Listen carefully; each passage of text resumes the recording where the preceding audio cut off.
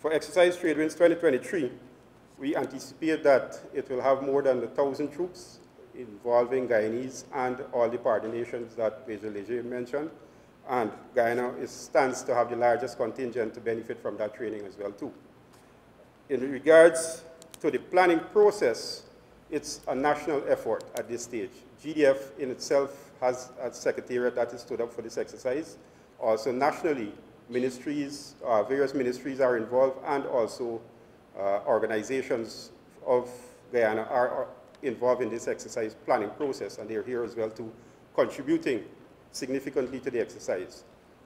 Our overarching objectives, or our combatant commanders' objectives, Southcom, is to expand the regional's capability to mitigate, plan for, and respond to crises, strengthen partnerships and counter malign influences, increase regional training capacity and the readiness for all participating forces, increase our interagency integration into the Caribbean, specifically with U.S. forces, regional organizations, and our partner nation forces.